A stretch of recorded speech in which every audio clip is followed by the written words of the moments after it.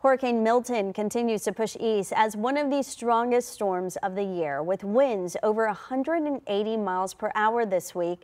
This makes it one of the strongest storms to enter the Gulf. Meteorologist Ryan Shoptaw has more. On the many records Milton has broken, one in particular stands out.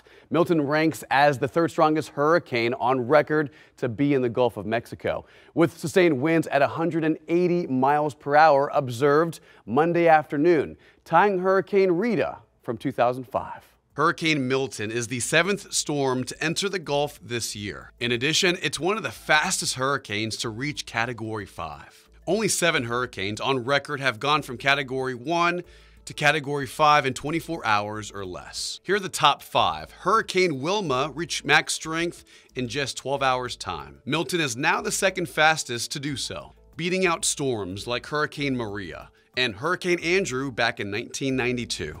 Now, with wind shear, Milton is expected to weaken slightly before landfall late Wednesday night, but the storm is still expected to be major, with winds gusting over 130 miles per hour across the Florida peninsula. Flooding rains and stormwater being pushed inland, where surge amounts may exceed 18 feet between Tampa Bay and Fort Myers Thursday morning.